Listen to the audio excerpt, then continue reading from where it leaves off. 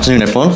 My name's Steve Morris. I'm a writer for CBR.com, comicscience.com, various other websites like that. I'm here to host the Writers in Conversation panel today. We have three of 2000 AD's finest here to talk about their process, how they got into the company, the style of 2000 AD, and just the general idea of writing for a living, how it works, how it operates. So, I'd like to introduce them as they're sat next to me. So first up we have Rob Williams, who is the writer for The Grievous Adventure of Ichabod Asriel. Grievous Journey of... Close. And Judge Dredd you've written for as well. We have Al Ewing, who is the writer for Zombo and Damnation Station and Judge Dredd as well. Hello. And we have Emma Beeby, who's the writer for Judge Anderson and The Alienist and Judge Dredd. And Survival Kings. And that as well. Please round of applause for the panelists then.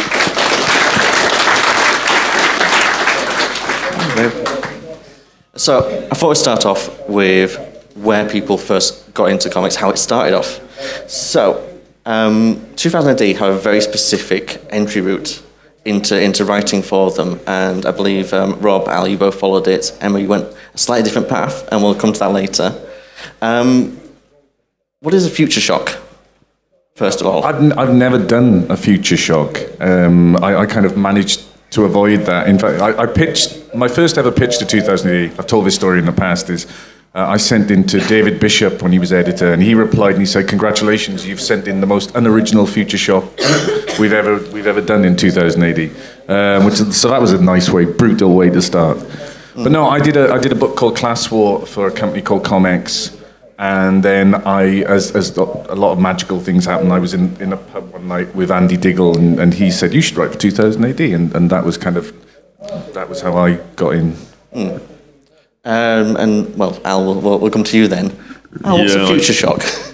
What is a future shock? Yeah, back in the day, a future shock used to be, and it's not anymore now, it's tougher, but it used to be 5 pages, twist ending, science fiction, or my very first one ended up being a terror tale, and it was a kind of a horror, a short little horror bit. And yeah, basically I did it by, at the time, the submissions guide. This was back in 2001, and they just printed or reprinted the submissions guidelines to tell you kind of how to do it. And it's basically, you have your covering letter with the plot synopsis, you have your 5-page scripts, and send it in through the post, and then you wait. And I waited a long time. Nothing came of it. So I sent in another one, which involved thugs snorting cocaine, made of powdered thrill power, and Matt didn't like that one as much, but he did say that he quite liked the first one if I made some changes, which was mostly just chopping the amount of words in it by half. And yeah, so I was quite lucky in that the first thing I sent in got printed, and it's a bit like gambling, you win once and then you're hooked. So after that, I just sent in loads and loads and loads, and they all got rejected. So I went through the standard, rejection process, which is very important. A very important part of eventually getting somewhere with 2000 AD is to be rejected loads of times with future shocks. So if you're in the middle of that road, keep plugging. Do not give up hope. I am going to take a minute to just really big up the whole. The future shock process, because I think 2000 AD is the only remaining, and correct me if I'm wrong, but I think it might be the only remaining kind of comic publisher with an actual open submissions process. I don't know about, there might be things like Boomeroni where they've got something like that, but 2000 AD, I've always been very upfront that, like, I think 6 months out of the year now, they will just take 5-page twist ending, 4-page twist ending thing from anybody, and so that is it's a really nice thing that people can do. But yeah, that is something that if you're interested, it's still a doorway into bloody hell. Calling all citizens, the No Slain, No Gain panel will begin in 25 minutes in Millicom. Still? Has that gone back? Was it 20 minutes before? Open in 5 minutes. So if you'd like to queue now. Okay. All right. Who's up for like a block war between meetings rooms? Yeah. I like a Rowdy Yates block. Who's? Yeah, I've never written Slain. Has anyone here written Slain? Fuck nope. Slain. Right, we're renaming the panel. It's now about how much we hate Slain. Great. Anyway, yeah. So moving on. I've hogged the mic enough. All right, Emma, you came in a different route yourself. You were co-writing with Gordon Rennie. Is that right? Yes. I mean, I didn't go the main route because I was already writing. Professionally, I was doing film and game and Doctor Who audio and things like that, and so I hadn't really started in comics. And the Dread thing came about because Gordon and I were in the pub talking about how 7/8 of the population were about to be killed off and the kind of stories that there would be after that, and because we'd had a lot of wine, and so inevitably we came up with the story, and we were a bit like, right, well, maybe we should pitch. It seems a bit ambitious to go in and be like, hi, so we've not met. But at the same time, we were also pitching around Survival Geeks. And we'd started off with it being quite a different story. It seemed a bit older. It wasn't quite so silly, but 10% less silly. It kind of went this different route. So I went in with that and doing a thriller. So I did that, and then Dread sort of happened about 2 weeks after or something. So the pitches kind of went in very similar timing. So one went in and he was like, all right, okay, we'll see how this goes. So in the end, Dread came out first. And then Survival Geeks, the thriller, actually came out, I think, 3 issues into that Dread story. So it seemed this very strange process, which I cannot remember in what order it all happened. But it was a bit roundabout. But yes. And Rob, I think I got it completely wrong. You didn't do Future Shock. What was the first comic you wrote with 2000 AD then? I did a strip called Asylum with Boo Cook. All right. How did you get in with that then? How was that? Was that just talking in the pub? You just picked it through there? Yeah, I mean, Andy Diggle said, I think, liked Class War, and he said you should write for 2000 AD, and I pitched Asylum. And then I think Andy left just pretty much as I submitted the pitch. I'm not entirely sure my pitch was the reason that he left, but it may have been. And then Matt Smith took over, and I did kind of remember thinking at the time, well, maybe the guy who's invited me to pitch is gone. But Matt published it, and we've kind of I've gone on from there. But it was a weird thing, and possibly I think I would have benefited from doing Future Shocks first, to be honest with you, because there's a very specific pacing to working for 2000 AD, to doing that 5-page or 6-page structure. And I hadn't done that, so I think my first couple of series were a little bit me floundering, trying to get a feel for it, to get a hand on the pacing. Because my first ever printed comic work was 22-page comics. You know what I mean? That's how I started out. So you actually had to go from doing the 22-page. You could do almost whatever you want, splash pages or decompress it. Then you had to start compressing it into a very tight space. Yeah, and like anything, when you start doing this, I mean, you learn about pacing and you learn about not over cramming certain panels with dialogue and information and all the basic things you do when you're writing comics. But it takes time. It's like anything else. You know what I mean? You get a feel for that as you go. So not many people come in fully formed where the fact that the first thing they write is fantastic off the block. Except for Al. Yeah. The 2000 AD style is pretty much a detailed full script, and Al, as you went straight in with that style on your Future Shock, what's it like working in that style? Does it give you a sort of a best preparation for everything else you'll get in comics because you're working such a compressed piece of work? Yeah, it's really good training for anything else you might do in comics working on 2000 AD, and Future Shocks especially, because you have to sort of create and, in most cases, destroy a world in like 5 pages. It was 5 pages in my day when I was doing a lot of Future Shocks. Now it's 4, so the the young kids coming up from behind as, I don't know what that band is. I'm losing my edge. LCD Sound System. As LCD Sound System so memorably sang, the kids are coming up from behind with their 4-page future shocks. And it's like, yeah, they're really learning density. But it's learning density, it's learning to do a lot with a little. And, when you start out, you're sort of overcompensating a little. You're putting I used to put 50 words in a balloon, and Matt Smith knocked that out of me real fast. But it was I'd have 75 words in a panel, crazy amounts of dialogue, really cluttering the place up. And, you learn to do a lot with not very much. And then, if you move on to longer comics, like 20 pages, I mean, the first time I did a 10-page comic, which was the magazine, that felt like an ocean. I was doing 9-page episodes, and I was devoting I was having a whole splash page, doing splash page endings every episode just to fill a bit of space, because it just seemed like an ocean of space to me. And yeah, so that served me very well doing the American stuff, because 20 pages, that's 4 episodes of a 2000 AD strip, so you've really got room to breathe.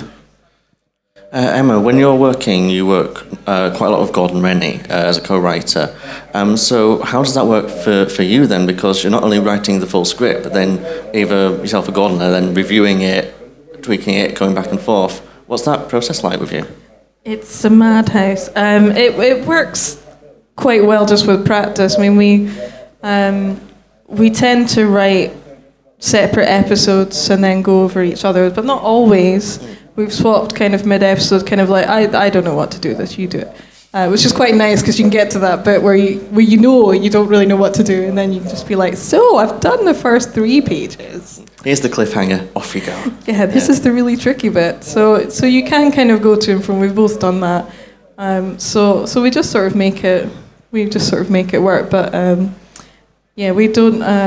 We have very different approaches. In that I love to outline. I like to know what's happening on every page. I like to know my cliffhangers. I like to plan. And if the plan falls apart, then I know it's not working in practice. But I'd rather have a plan to work from. Whereas Gordon's a bit like, right, so the story's about this, and then this probably happens, and we'll see how it ends.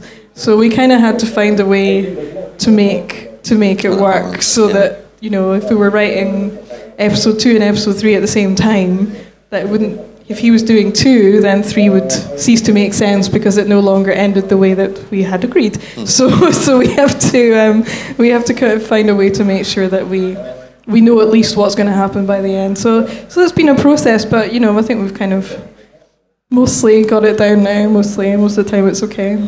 So.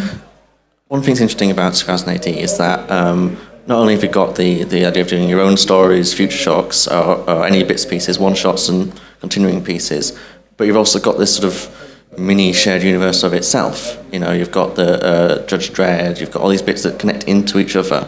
What's it like when you first come to 2000 AD and then you get to start pitching for them and work on established characters? Is it hard to get into the voice of them, hard to get into that style, or is it something that once you've done all the other work, it just kind of flows into it naturally? It's intimidating writing Dredd. I mean, I don't know if you found that. You seem to take to it very sort of naturally. I was it took me a few years of kind of going, oh, you feel a bit sort of. And I think Dredd's a tough. I like writing Dredd now, and I enjoy it now, and I think I've got a handle on him to a degree. I think for a few years I kind of struggled, because I think he is. Ostensibly on the surface, he's this robotic figure, but then there's this churning kind of thing going on underneath. You know what I mean? Which is really interesting to write. I love writing that. The subtext of a guy is what I find most interesting. Yeah, I had this thing where Dredd is not allowed to feel any emotion. He's not allowed to display any emotion. He's not allowed to feel any. But the omniscient narrator is allowed to hint that he might have an emotion. And that was my rule that I did, that the omniscient narrator could sort of imply things, but that was the level of barrier between any churning emotion Dredd might have and the surface of him, in that you could sort of imply that he was struggling with raging depression, which I kind of did constantly. Because, he'd just been through Chaos Day. He was going to be struggling with depression.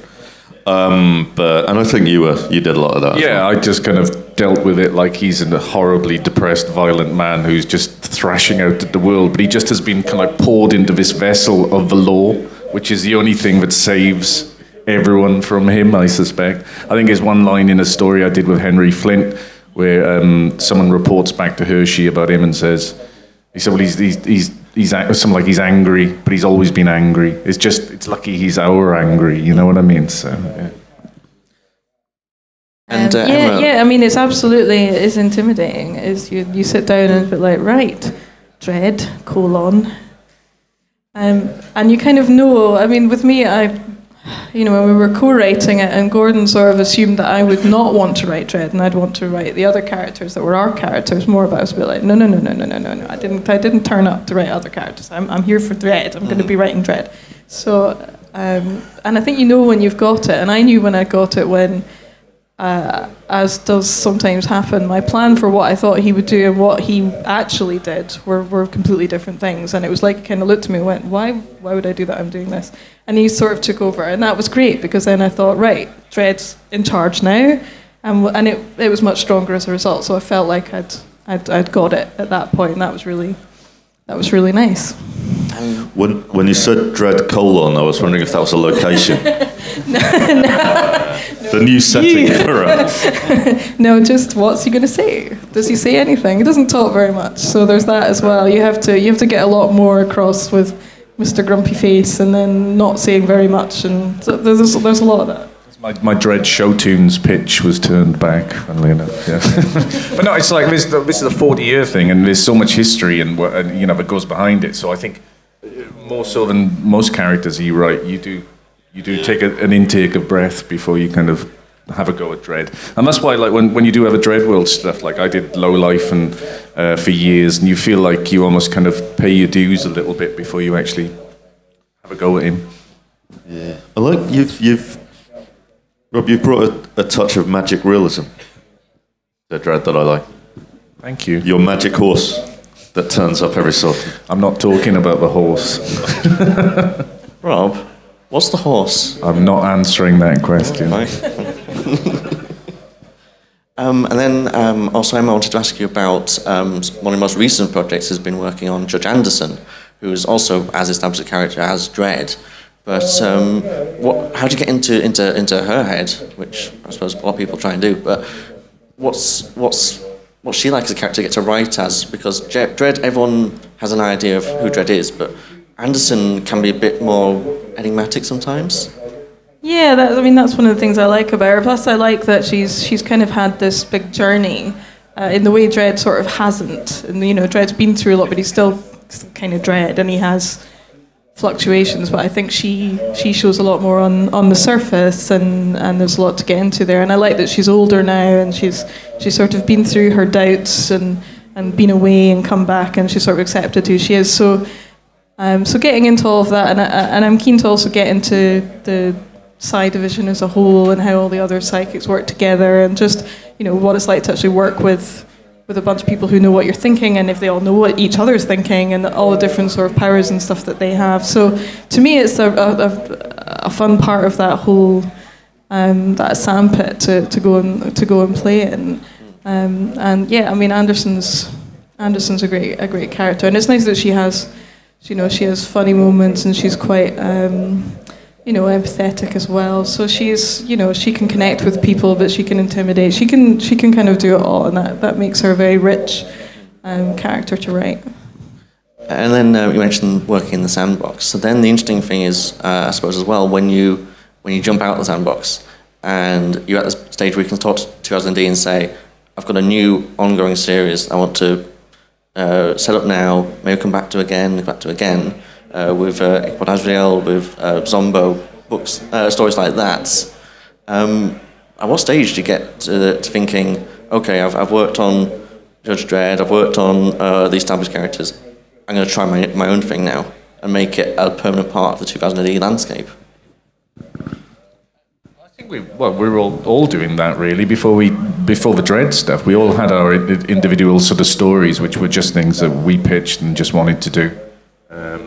mean, yeah, it's not kind of... I mean, that's a kind of thing. The 2000 AD is really... There's the Dread world, and then there's all the other stuff. But the Dread world is so rich, and there's so many different stories that go into it. You can tell any story in that. But yeah, yeah. I mean, yeah, just... It wasn't so much like... Because I kind of see what you're getting at, because in the American sphere of things, the route seems to be... Well, it's muddied now, but...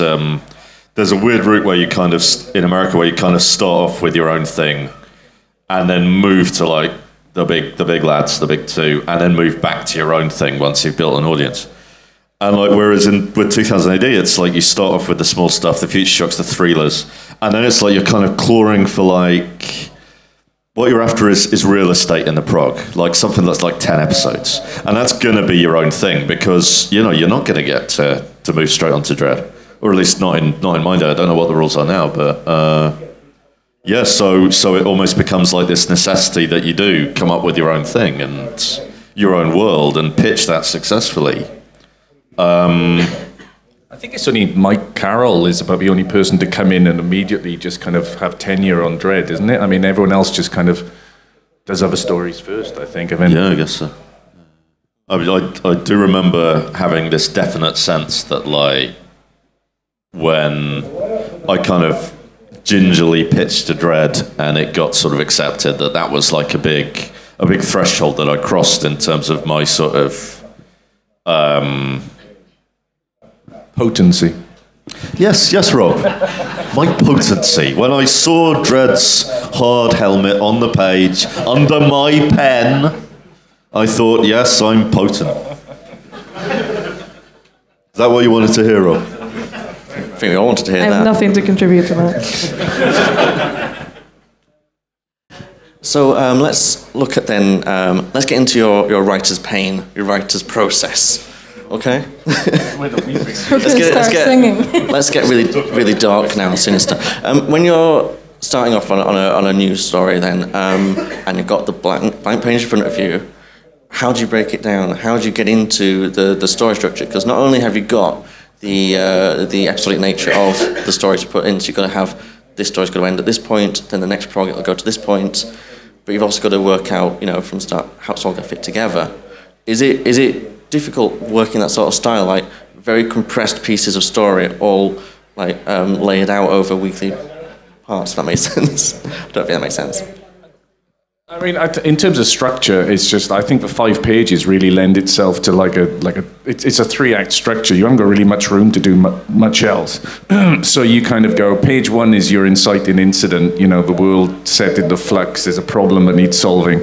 Pages 2 to 4, the main character wants something and they're trying to get it and they can't get it, there's obstacles. And then a twist and page 5 and either the cliffhanger or the end. And in that sense, 2000 AD is kind of structurally quite easy to write, I find, because it's all... I mean, other people you can get more complicated with than that, but if you do believe in writing structure, and I do, I think, but that is quite straightforward in this sense. Because Rob, as well, you've said that you tend to have a single sentence that sums up the story. Or you try and work from there, don't you? Yeah. I mean, I'm big on theme, and this is where he kicks me, because you're always going on about theme. You and your theme. But yeah, I mean, for me personally, I mean, I know everyone's got a different way of working, but that is the kind of tether, that sort of the spine of a thing that keeps the story on the straight and narrow and stops me kind of going off in all kinds of stupid directions. I quite like going off in all kinds of stupid directions. I think that's a good working policy. I've come round to. They appreciated that next door. I've come round to Rob on theme. I've learned to accept Rob's obsession with theme. But it's like, and I try and get plenty of like metaphor and work out what message I'm trying to put forward. Because if you don't think about what message you're putting forward, a message will find you. And, it might not be one that you like. So, you might as well get control over that while you've got it, It's not so much preaching, it's putting a leash on it. But, yeah, in terms of the structural part, I think if you're told, like, we want 10 episodes, 5 pages an episode, that immediately you're looking, you've got a list of 10 numbers, and, like, it's like, what happens this episode? you know, where does it, I want to start here, I want to end here, what happens in each episode. Within those episodes, it's like 1, 2, 3, 4, 5, what happens on each page. Like Rob was saying, it's like page 1, deal with the cliffhanger, page 5, set up the new cliffhanger, stuff in between, advance to where you need to be for the next episode. It sounds quite mechanical when you say it like that, but at the same time, I feel that's almost one of 2008's strength. It's like this sort of, the kind of, there's no room to faff about. There is absolutely no room for decompression. There's no room for like even having a chat.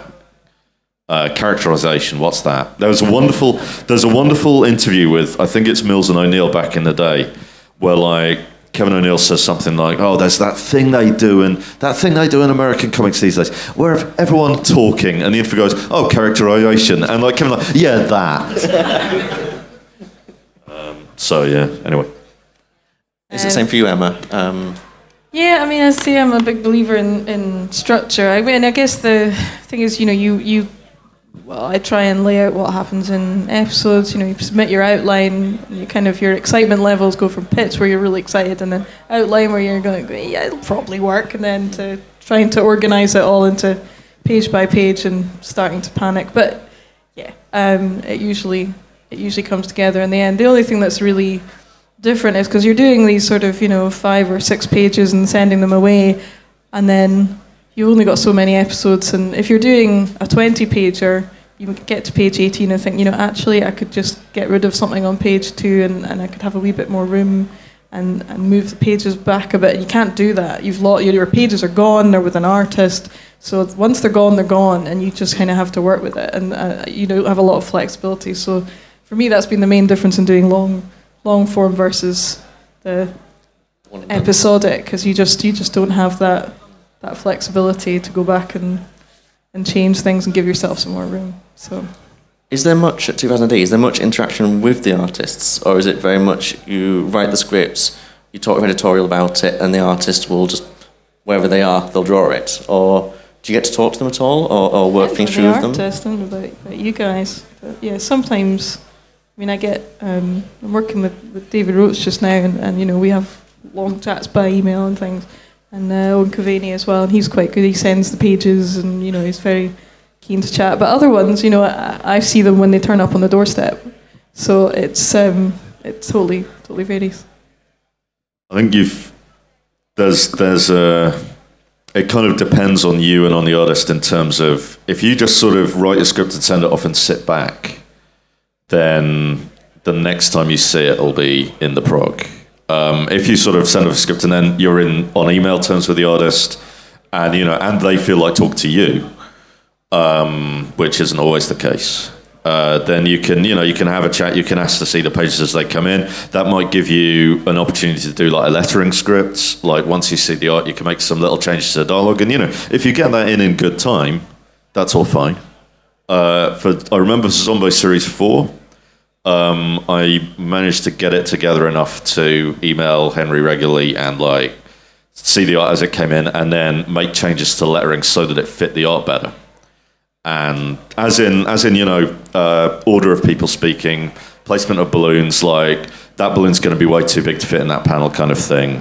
And I think that made for a much better reading experience, but it's not always possible to do that all the time. And with the pace that 2000 AD comes out, I think that's something, if you want to do that, you've really got to work that out on your own time with the artist and the letterer and do it all that way. So, you know, up to you to an extent. I think that's the amazing thing. We're working with people like Henry Flint and Disraeli, which I've done a lot of, you don't have usually time to have that lettering proof thing where you go over and better, you massage the dialogue to better fit the visuals, which you do in American comics. You do that all the time. But then when the first time you see it very often is when the prog turns up on your doorstep and you open it up, and the storytelling with those guys is faultless. You know what I mean? It's just, which is amazing. That's a real rare thing. But it depends on the artist. Going back to the original question, it's just some you do have a lot of sometimes they give story ideas as well, and you know, and it's all, you know, it works much more sort of cooperatively. And other times you have no contact whatsoever. And sometimes you have restraining orders. On the description of this panel, I think it said, how do the writers juggle comedy and pathos? So I'm going to ask you about that in a second. When you're writing 2000 AD stories, there is a very specific style of humour sometimes, very subversive, quite political at times. How do you get into that mindset and then make sure that you're not going too far? Or are you allowed to go too far when you're doing it? Can you be too silly for 2000 AD? Or... I've never felt like I could go too far. We're not singing a song. Rob wants to sing a song later, so we'll have 5 minutes at the end. Rob wants to sing a song. Talking about it, he's serious. Rob's album of standards is burning up the charts. I don't know. Certainly doing Zombie, there's a kind of internal thing where if it stops being funny, or if it's just if it kind of goes over the line in terms of just not being funny, but that's a very personal thing. Nobody's ever, I don't think anyone's, certainly not at the script stage, has sort of stopped me doing a joke. In terms of the larger thing of that balance of pathos and comedy, Dredd is a very funny guy. He's a very quippy guy. He's a bit like Spider-Man. He's always making quips, but they're always so deadpan and just tossed off that it's kind of he's like the grimmest yuckster in comics. But it's weird. There is that weird kind of humor thing, and I think if you take that out of Dredd, then it's not full Dredd. If there aren't the gags, if there aren't the little jokes and the little sarcastic deadpan bits from Dredd himself, who and his wacky yucks, then When you're writing into something like Judge Dredd, it's got such a long history, but the ending, I suppose, does it feel like the ending doesn't belong to you? You're writing the in-between story. How do you find the aspects of Judge Dredd's or his world that is going to tell the interesting middle, if that makes sense? That idea of we can't kill off Dredd. I don't think you're allowed to kill off Dredd. But you can do a little story where he does this or that or that. How do you find the little parts of the story that you want to tell with Dredd that will fit and make an interesting story for him? I kind of killed off Dredd a little bit. I made him disappear out of reality for an episode, so he wasn't in his own story. That was quite fun to do. But obviously he was coming back. It's got his name on it. He's not going to be out of it. But yeah, that was I think a bit sort of a wee shocking thing that we managed to do, and it actually originally wasn't in the pitch. So we sent in the story here, Dredd disappears out of existence. It's okay, but he's coming back. Don't worry.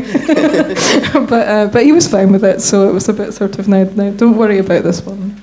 But it's fun to do those little things that, I don't know, I guess I've got that sort of mind where a bit like, what can I not do and how can I manage to get it done in this story?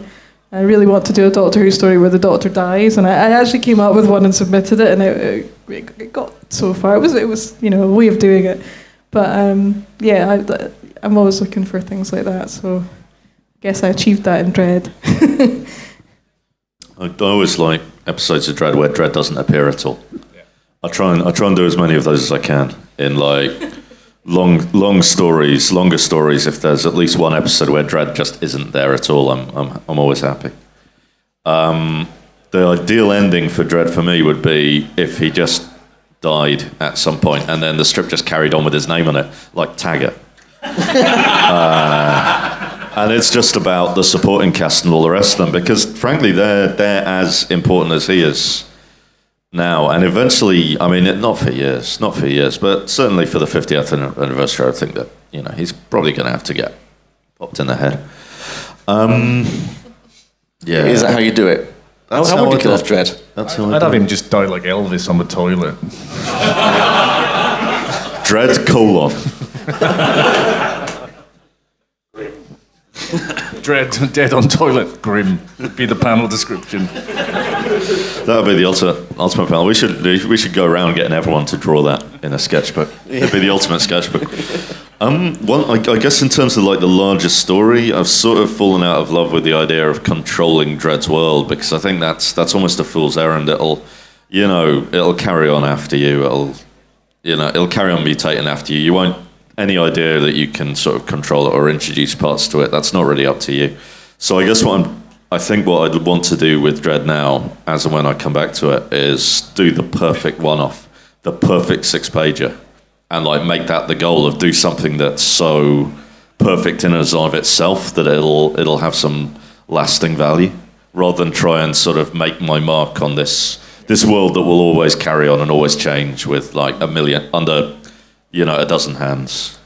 Yeah, I think as well. I mean, it's like, very often with these characters, you know, whether it's Dread or writing for DC or Marvel or whatever, you're not, the ultimate arbiter of these characters' fates. They are going to carry on. So the best thing you can do is, like, there's a good writing rule. I forget who said it, was like, it's not enough to put these characters' bodies on the line. You've got to put their souls on the line. And I very often try and concentrate on that. You just want to put them in a compelling, emotional story that is putting them at risk in one sense, even if it's not entirely, even if we all know Dread's going to be around at the end of the tale, you know what I mean? But you can still tell a story which kicks the shit out of him, either physically or emotionally or whatever, you know what I mean? So yeah. We'll get the readers to really invest into some hapless citizen or supporting judge, and then just really do them in, really give them a kicking.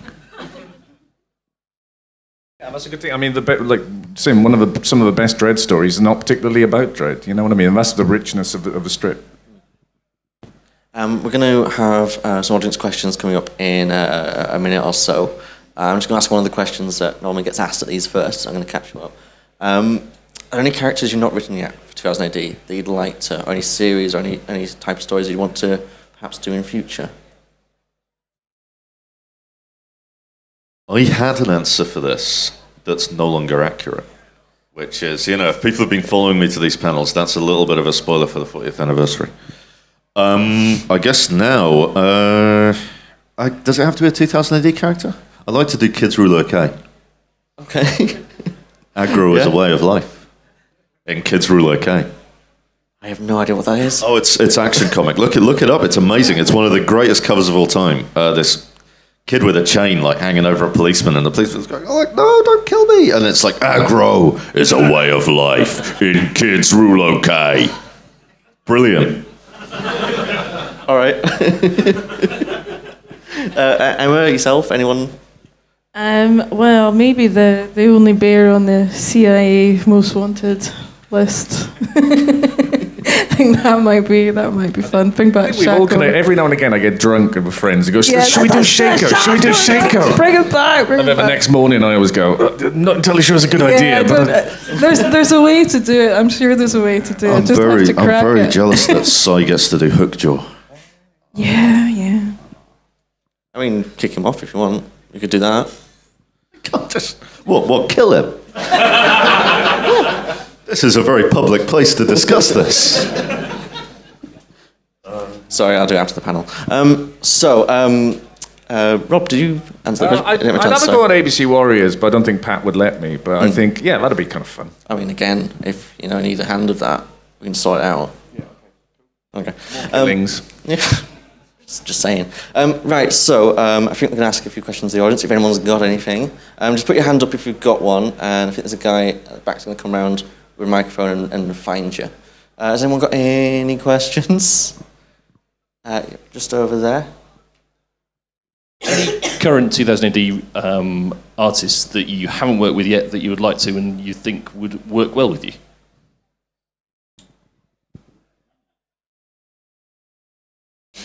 Well, I'll grab this for you. I've not done anything with Tom Foster yet, and yeah, well, I've got him now. Oh.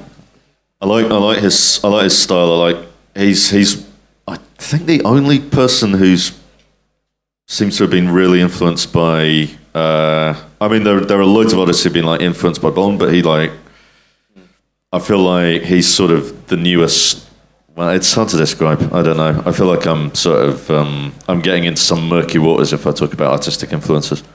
But yeah, I really like where he's going and where he is now, and I feel like he's only going to sort of get more interesting and more like, and he's already really good, and I think he's only going to get better. So I'd quite like to hitch my wagon to his rising star and exploit him. Rob, as well for you. I can't think of anyone. I'm kind of happy with the guys I've worked with, to be honest with you. I mean, I get to work with people like Henry Flint and like saying Chris Weston and Disraeli and whatever. But yeah, Tom Foster's very good. But yeah, I'd put Disraeli on my wish list definitely. I just love his work, love it. But yeah, also Tom's amazing. Okay. I wouldn't mind working with Disraeli. He's really good. He gave a bit of side eye when he said that, you know. We're all just fight over him. We're all just going to go out and have a fight over like Disraeli and Tom Foster. Scratch each other's eyes though. I figured that's how we end the panel. We thought that would be. Has anyone else got any questions? I saw some other hands go up. There's one right at the front here. Sorry, I'll pass in this one. Thanks, Emma. What's the chances? I've asked David Richardson this. What's the chances of getting a certain Time Lord turning up in the Meg? That's not one that I could answer, but I think licensing-wise, it would be complicated. It's possibly not impossible, but I think the decision-making on that would take a very long time. So it could happen, but it would probably be literally years before anything could go forward. And I don't know whether it would be in the Meg or if it would be in Titan or what it would be, but it was an interesting idea. I did mean to ask earlier, actually. Obviously, one thing that distinguishes 2000 AD as well is that you're working with editorial who have been there for years. Matt's been working on it for a very long time. What's it like going back and forth with Matt? What's he like as an editor? What's it like being a writer under his evil rule? I think I really like working for Matt because Matt's very he leaves you to it. He doesn't sort of, some editors want to get their fingers into your story and muck it all up. Matt actually usually gives me a couple of like very brief editorial notes, and I always think he's made a good point. And then he just lets you go. So that's great. That's kind of what you want, really. He makes it pretty straightforward. Yeah, he gives very good notes. Very kind of cuts right to the heart of it. Which is always good. He's I actually, it's kind of weird that he's still in the, because obviously I kind of owe him my career in that, you know, if he hadn't taken a chance on that first Future Shock and given me a couple of, given me some notes and some feedback and like said, you know, if you buff this up and change this and do that, we'll take it. If he hadn't done that, if he'd gone the route of saying, this is woeful, then you know I might not be sitting here. So obviously I owe Matt a very great deal. But yeah, working with him, he's really good at just cutting right to. If he doesn't like something, he'll let you know exactly why in a very succinct and useful way, which is worth its weight in gold. Yeah, I concur with all of that. You know, Matt gives you very specific pointers and says maybe this, maybe that. But yeah, he's generally just wants you to tell a story you want to tell and lets you do that and supports you to do that. And I don't know, he's this thing where when you send in scripts and art, you kind of get this 2 words of feedback. Yeah. I don't know if he's aware that he does this, but this sort of goes on this sliding scale of sort of reads fine to great stuff, and I think someone got an awesome once. So it's quite. there's a kind of Victorian dad amount of praise with Matt when you really get it, but when you do get it, you almost fall off your chair. I know, it's like sort of it's just, you know, he holds it back, and then when you get it, you're like, oh my god.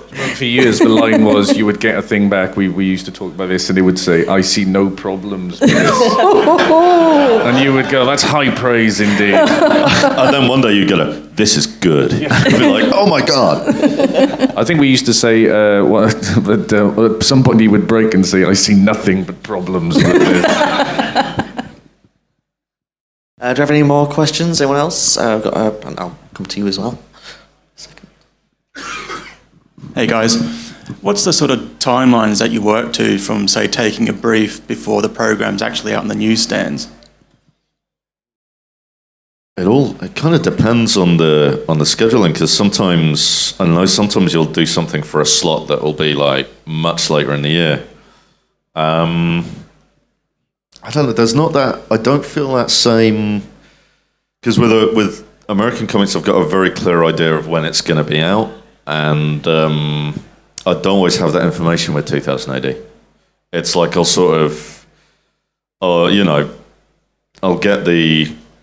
pitch the thing, Matt will be like, yeah, and then, either I'll hand it in without needing a nudge, or I'll need a nudge. And then it'll be in, and it'll be being drawn. But again, unless you're sort of talking to the artist, you're not really part of that process. Unless you're sort of following the letterer or friends with the letterer, you're not really part of the process on when it gets lettered. You don't really know when it's going to happen. And like a couple of times in the past, I've sort of, at a con, I've said to Matt, oh yeah, when's this coming out?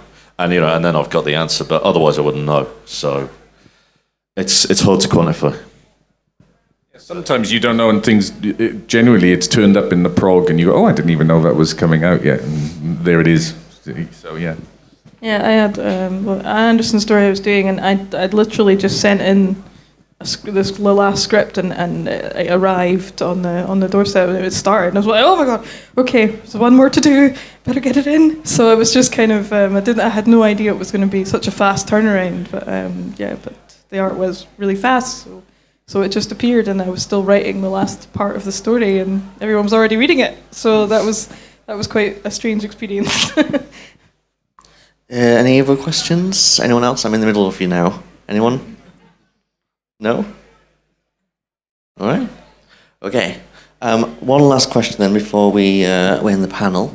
I just thought it'd be quite useful. I spoke to a few people about what the panel would be. A lot of people said, one thing I want to know is advice for how to write in comics. Have you got any advice for not just the idea of, you've got to just keep pushing, but how do you actually, write something that you think editors will like? How do you get into that mindset of writing something that's going to be a professional piece of work? Right, 2000 AD's got some very good guidelines, because they're not just like what you have to do, the technicals. There's also, on the same webpage, there's some good advice there. So I'd make that your first protocol. Aside from that, the one big bit of advice, and this is the bit I keep pushing on everybody, is start small and finish it. Don't like think, oh, I've got my 600-page graphic novel about elves. It's like, if you've got that in you, that's fine. Crack on with that. If that's your big dream, crack on with that. But while you're doing that, take a little time out and do a 2-pager or a 1-pager with like a beginning, a middle, and end. Something you can give to an artist, and that there is a much better chance they will do it. And then you have something. And that's the wonderful thing about the Future Shocks, that they're 4 pages, twist ending. If you can write a 4-page script, you don't have to send it in to Matt, or you can give it to an artist that someone it's 4 pages. There's a good chance they won't sack that off. Not 100% chance. They might do like 1 panel and then decide they want to be a drummer. But there's a good chance of it, and then you've got something. Put 5 of those together, you've got a little anthology. There's a guy, Rory McConville, I believe. I think he's new in the prog, and the first time I met him, he handed me one of those anthologies full of like a bunch of short magic realist stories. He's got a bunch of different artists to do them. I think magic realist is right. I don't know. I might be misusing that term. But like with the horse. Talking about the horse. But basically, and that was immediately, I was like, this is somebody to follow, this is somebody to watch, because he put some together, and it was starting small, it was finishing what he'd started. So those are the 2 biggies. Don't start on your 6th issue. I've had people come up to me with like, here's the first issue of my 6th issue miniseries, and it's like, well, that's great, but what I'd really like is like, here's an anthology of really tiny pieces. So, see the whole range kind of thing. Anyway, that's my advice for everybody. Start small, finish it.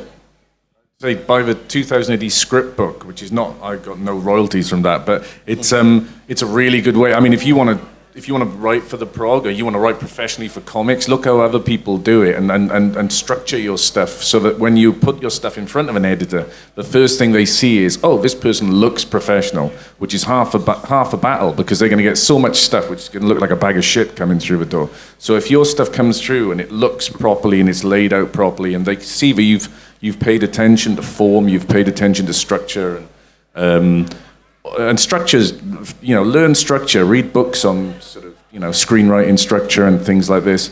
Don't worry too much about how you're going to get your big break. Worry about mastering the craft and getting better at it, yeah. Yeah, no, I agree with all of that. Read scripts, absolutely. Try and find a bunch of scripts, not just Alan Moore ones. Find a bunch and really get to grips with how scripts work and the sort of mechanisms of all of that. And yeah, do short things, definitely. If you can do something short and tight and well crafted, then it will say everything about your ability. So yeah, I agree with everyone. One last point. Try and subvert cliches, because going into future shocks and sci-fi, cliches just throw themselves at you. So if you're going to open your pitch to the editor with, it is a dystopian future, if I was an editor, I'm probably going, this person, no. Unless you show quickly that you can do something really interesting and, with that, then you're going to struggle. You're kind of, so yeah. A tip I got from Andy Dougal on Future Shocks is take your twist, put it on page 1. What's the story that comes out of that twist? What is the twist you get from that? That immediately puts you ahead of everyone else in the slush pile. Also, format. You were talking about format. Don't just talk to an editor about format. Talk to a letterer. Letterers will tell you what they need, and there's a lot of stuff like dialogue in all capitals. Letterers hate that. So little things like that. Yeah, talk to a letterer if you can find one. They're on Twitter. If you poke them through the bars of their cages, they'll love that. So just finally to ask you all, what are you currently working on? What can we look forward from you over the next few weeks and months? Doing Suicide Squad for DC Comics and Unfollow for Vertigo, and I'm still doing a few Doctor Who's for Titan Comics. Bunch of superhero stuff for Marvel Comics. The next 2000 AD thing is a Zombo one-off in the 40th anniversary special, which might lead into another series if I can get it together. And for 2000 AD readers, the American thing of mine they'll probably enjoy the most is the upcoming Rocket Raccoon series, which is it's just called Rocket, and it's very 2000 AD-like in its writing style. I'm doing another Anderson series, and also an the Alienist series with Gordon Rennie. Hopefully some more Survival Geeks, working on that. And yeah, hopefully some more Who. So we'll see how those things happen. All right, can I have a round of applause for the panelists? Thank you all.